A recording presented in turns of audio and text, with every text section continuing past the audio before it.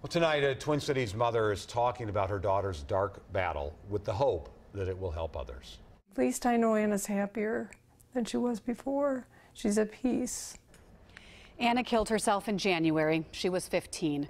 Her mom believes it's time we start talking to teenagers about some tough issues: mental illness and suicide. WCCO's Liz Collin shares the connection to another tragedy that only makes Anna's story that much harder to take. She was definitely a tomboy, but not when she was little. A bright smile marked the beginning of her memories. Adopted at 5 months old from Guatemala, Anna Plant joined her parents and older brother in Shorewood. She liked to talk to everybody at the store. She'd say, "Hi, what's your name?" "I'm Anna." At first a talkative, positive little girl, until middle school. All of a sudden things weren't fun anymore.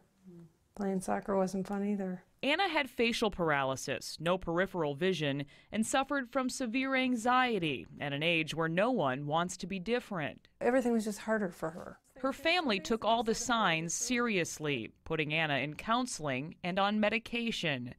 Still, they didn't realize the full extent of her pain until she swallowed dozens of pills last year. You think, how sad for my daughter that her life's so terrible that she doesn't want to live. Anna survived that suicide attempt and enrolled in an all-day program for months to be monitored. Then she went to Minnetonka High School, where she'd planned to spend the 9th grade with a friend who'd always stood by her side. She was just such a great kid. She had a smile on her face all the time. It was Brooklyn Short who convinced Anna to get back into soccer. Brooklyn was one of just a few Anna considered a friend. But Brooklyn never started school this year. In September, her dad, Brian, killed his family before taking his own life. Why couldn't it have been me? It's a loss Anna would never get over. Why did it have to be Brooklyn? Brooklyn loved life. I hate life. On a Sunday afternoon in January, Tony took the dogs for a walk. I was gone 15 minutes and came back, and I went downstairs because I called for her, didn't hear her, and she had hung herself in the closet downstairs.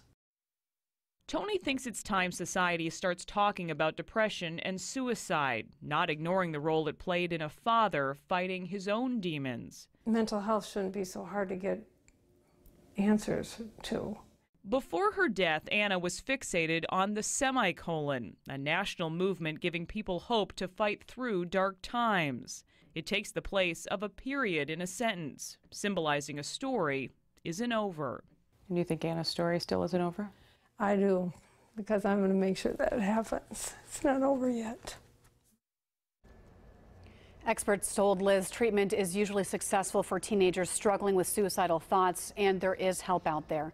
To find a list of warning signs and help for your own family, we've set up a link on WCCO.com/links.